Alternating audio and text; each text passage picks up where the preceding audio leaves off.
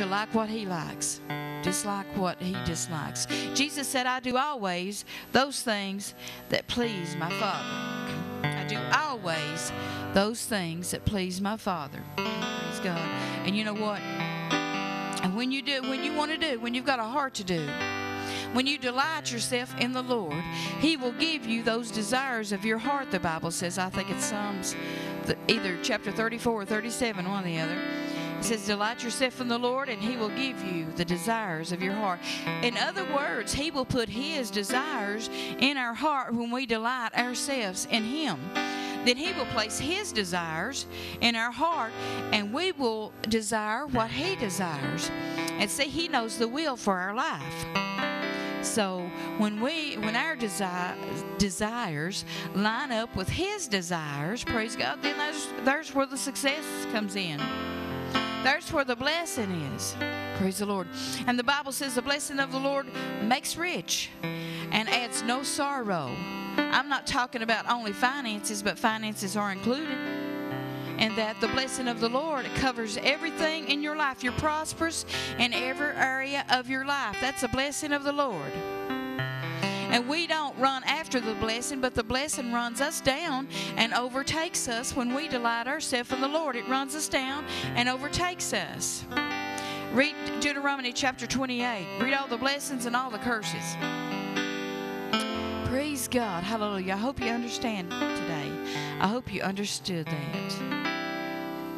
I tell you what. And our blessing is Jesus. Praise God. What Jesus did on the cross. You know, our blessing is not only, place to live and, income to live on or vehicles to drive, although that's included. But the blessing of the Lord is blessed with spiritual blessings also, as well as material blessings. The blessing of the Lord makes rich, the Bible says, and adds no sorrow.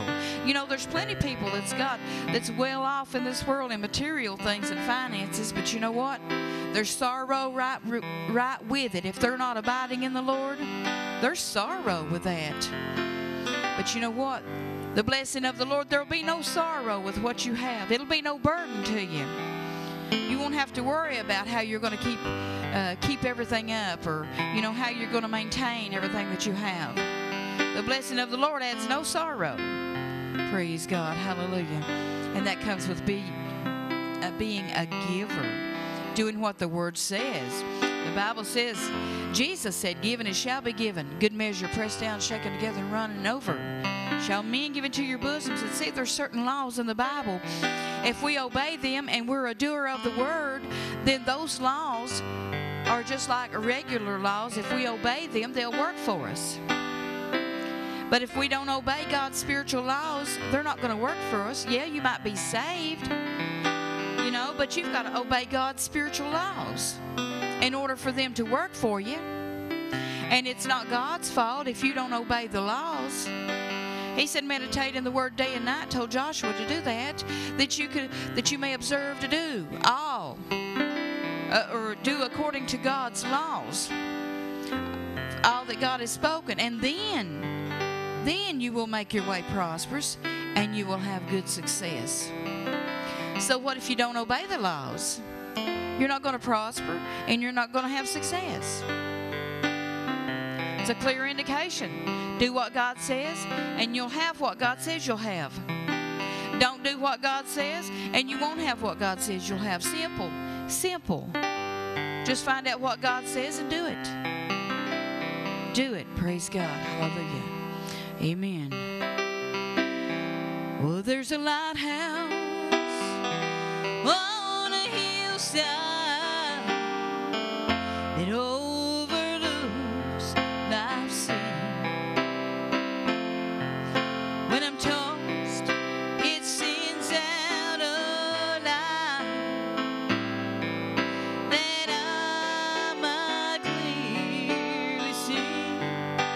And the light that shines in darkest night will safely lead me on. If it wasn't for the lighthouse, this ship